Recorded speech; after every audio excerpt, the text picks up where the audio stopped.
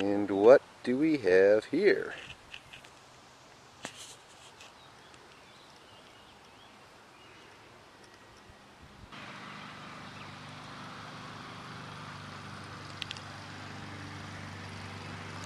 Alright, so for the record, that was the first monarch I've seen in my yard this year, and it is May 25th today. That's the earliest I've seen some monarch activity since I've been doing this. And he or she was over here by this milkweed. I think it's a she, because she seemed very interested in it. And I think I can already see an egg right there. Oh yeah. May 25th. And we already have an egg. I'm going to have to check the rest of these plants. There's an egg. And there's an egg. Oop. There's another. There's a pug. There's an egg. Oh, it's on.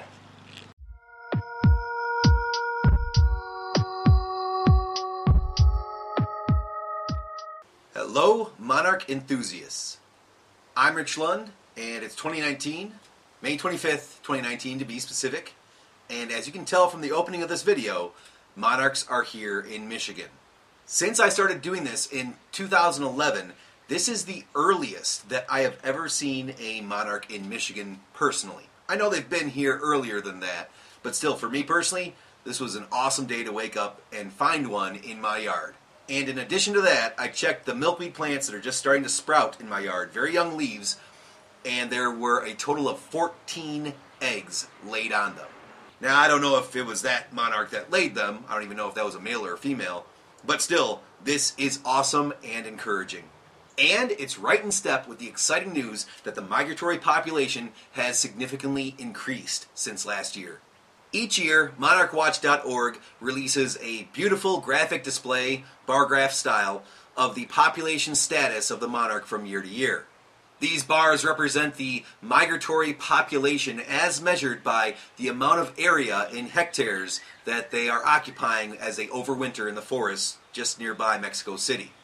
And with the 2018-19 winter season's data put in here, we have a significant increase in the population. Very encouraging. I was pleasantly surprised and very excited to be wrong. This was definitely the opposite of what I had predicted. But keep in mind, I'm kind of a numbers guy. And last year when I made the 2018 population status video, well, I was making that prediction based upon what the patterns in the trends of the data was showing. And you gotta admit, when you look at the data, the rises and peaks, and then the drop and falls that it has going on, it definitely looked like next year there could be another relatively new low set. When the population has a new relative peak, well then it's 1, 2, 3 years later that a new relative low seems to happen. You can see that trend in the data is usually what ends up happening. But this time around, that didn't happen. So what can we glean from this? What can we learn? How might this be interpreted? Well, the first thing to learn is don't pay any attention to my predictions. I was just looking at trends in the data, and obviously there's many other significant variables that can cause a rise or a fall in the population.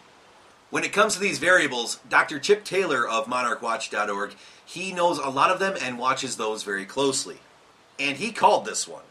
He had predicted last year, well before any of the information was announced, that there would be an increase in the population size, and he predicted, according to the hectare data, that it would be above 5 hectares. Bravo, Chip. You definitely know your stuff. If you want some quality information on these variables and how they are interpreted, how Chip's able to make those predictions, then I really encourage you to check out his population status section of the monarchwatch.org website. He has posts on there that are incredibly interesting, very much worth reading, and highly educational. Can really paint even more of a picture as to what perils are out there for the monarch butterfly and what things can affect the population size. But what else can this increase, 6.05 hectares, what else can it show us?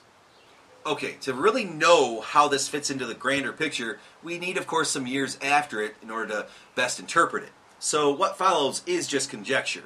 But let's look at some of the possibilities. In last year's 2018 population status video, I talked about the normal rise and fall that many populations can experience, whether they're monarch butterflies or otherwise. and that when it comes to the monarch butterfly population, we should expect that there will be rises and falls. But if we want to know if the population overall is starting to recover or not, the indicators for that are going to be the relative highs and also looking at the relative lows. Both the relative highs would need to be increasing and the relative lows would need to be increasing before maybe it's time to officially celebrate. So, is 6.05 the new relative high? The answer is a very encouraging, exciting, very pleasant, probably. Again, we don't get to fully know until we get at least next year's data too. But here's some really good news that goes alongside that. I say probably, but if we're wrong and it's not the new relative high, that would only be true if next year's data is even higher, which would only be more encouraging. We'd have to know a few years past this 6.05 hectares in order to really make the official call. But let's go ahead and assume that it is the new relative high. If we assume that, then that means that this new relative high is higher than the most recent relative high, which took place in the 2015-2016 season. Yo, understand, that hasn't happened in 15 years. This is very encouraging. Now don't pop the corks on the sparkling grape juice just yet. It is still a possibility that if we see, like, for example, next year's data and it's significantly lower than the 2.48 that we had last year, it could just be that this most recent season's data was an anomaly. But still, that's a relatively low chance of that being the case. And so it's very exciting news, and it's where I'm willing to be conservatively optimistic about it. Kind of like that phrase, conservatively optimistic. You are welcome to be conservatively optimistic along with me. Now, the next question, definitely worth asking. Was last year's 2.48 hectares the new relative low? Truly, we can't answer that question yet without at least next year's data. Say, for example, next year's data is lower than 2.48. That could happen, so brace yourself in case it does. After all, if you go back to 2003-04, that season's data of 11.12 hectares, the next year it dropped dramatically to 2.19 hectares. So it is possible that such a drop could happen again. I'm not predicting that, I'm just pointing it out. It's a possibility. And if that does happen, and next year's data is below 2.48, then looking at the batch of years there that have happened most recently, 2.48 would not be the relative low. But let's pretend that that doesn't happen, because it's not that high of a likelihood. If next year's data is still above 2.48, whether it's higher than 6.05 or not, then that would mean that 2.48 hectares from last year was the new relative low. And that will be incredibly exciting. Just how exciting is that? Think about this. In the years that this data has been compiled, there has never been a time where the relative low was higher than the previous relative lows. This would be the first time ever. That's incredibly, incredibly encouraging. So, this is really awesome news. The data looks very promising. And again, I just saw some of the earliest eggs I've ever seen since I've been doing this. This is very encouraging that the population might be starting to recover. But that means we still have a lot of work to do. Now, with all that in mind, what's this season going to be like here for Raising Monarchs? Well, I've got some goals.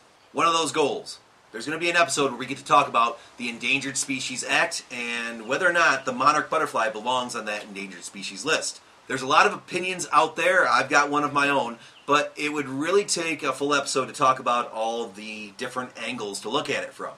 There's some pros and there's some cons as to whether or not the monarch butterfly should be on there and what would happen if it was. And so it's definitely worth a discussion.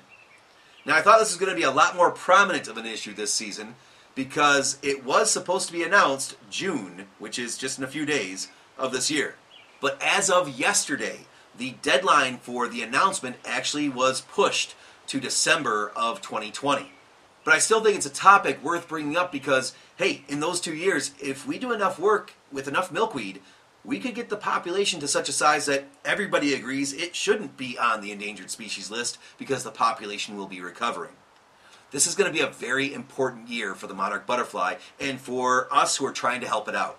That brings me to another major goal for this season. When it comes to the videos that have been made in this series after the first 5 parts, the core of the series, Those videos were usually chosen as far as topics go because questions kept coming up in the comment section that were pretty much the same question. That clues me into, hey, there's a topic that deserves some coverage.